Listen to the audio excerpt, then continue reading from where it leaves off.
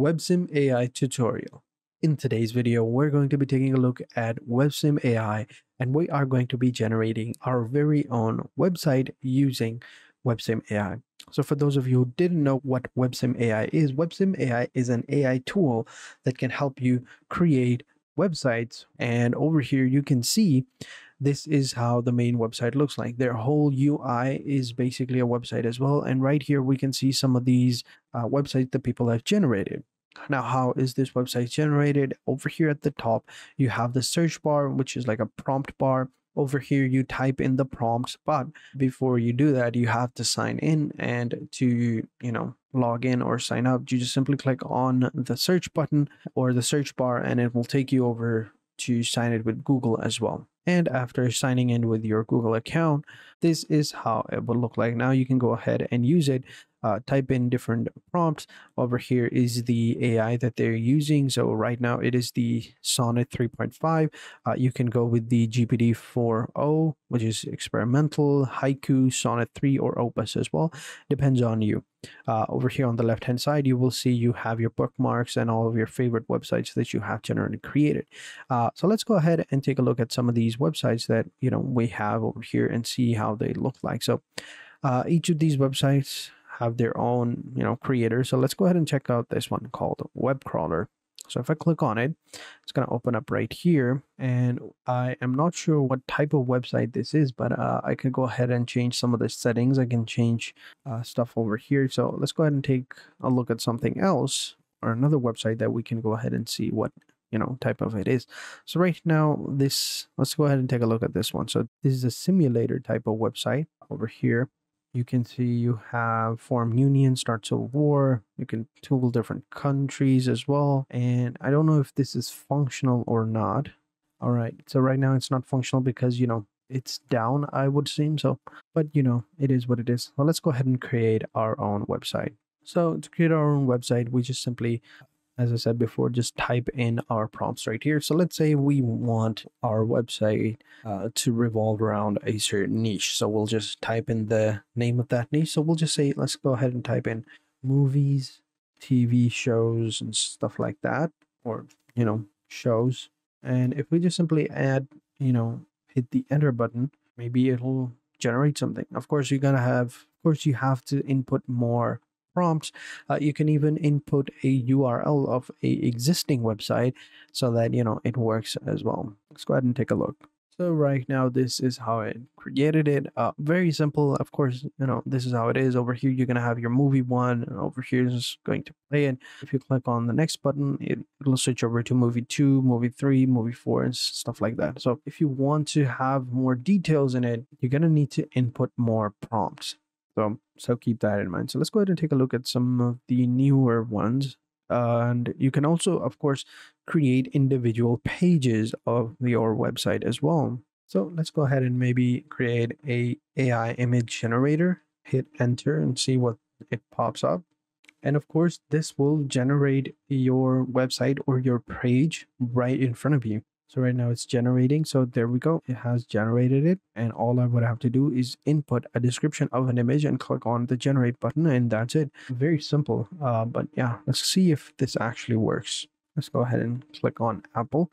Of course, it fails to generate because, we haven't, implemented the settings or, connected a real AI tool to it. So of course, it's not going to work.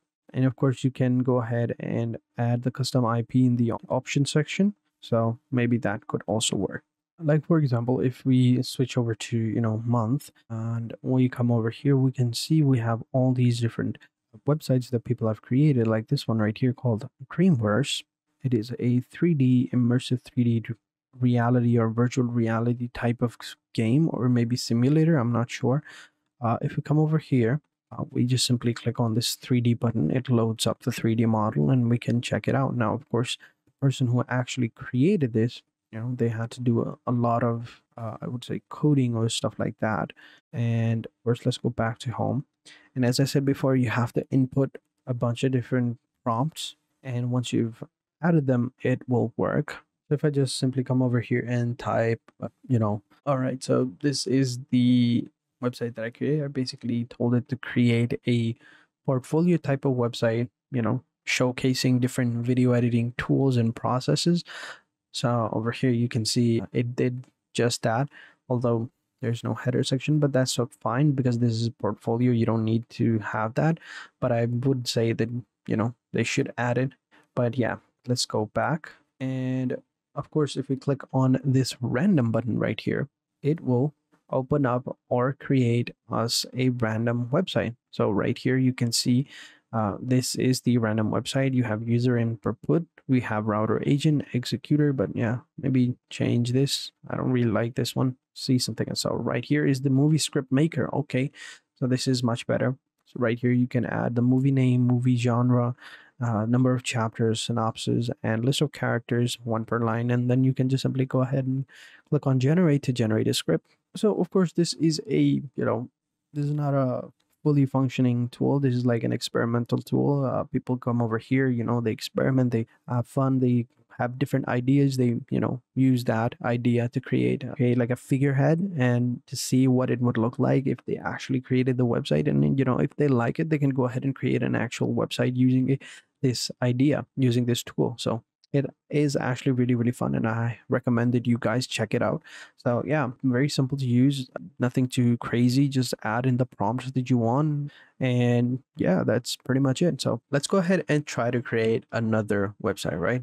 We just simply come over here. Let's go ahead and change GPT 4.0, and over here, I would like to create something along the lines of that, and then let's go ahead and take a look. Let's go ahead and see what it does.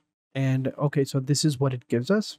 Nothing too crazy. It's just a simple FAQ. What is the best store? But yeah, let's go ahead and ask it to create a website similar to another website like this one. Let's go ahead and say that. Let's go ahead and check it out. See what it gives us. And this is what it gives us. So, okay, so this one looks much better. Of course, there's not a whole lot of stuff going on. So over here, as you can see, it would take us quite some time to create, give it more accurate prompts, and it will give you a more accurate website. Right now, as you can see, it did give us a home page, like a navigation bar, top hero section. So yeah, it does look pretty good. So keep this in mind if you are going to be using WebSim.AI.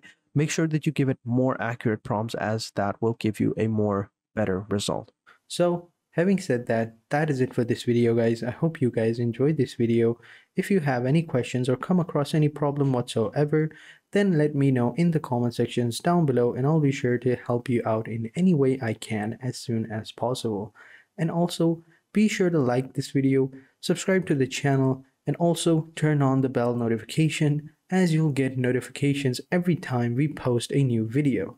Your support to the channel means a lot, and also share this video with your friends and family members if they enjoy this type of content and would like to know how to make money online, or just simply want to know how a particular software or website works. We post these types of videos daily, so you don't have to worry about running out of content. You will get new content every single day, so don't worry about it. So having said that, thank you guys for watching, and I hope to see you guys in the next video. And until next time, take care and goodbye.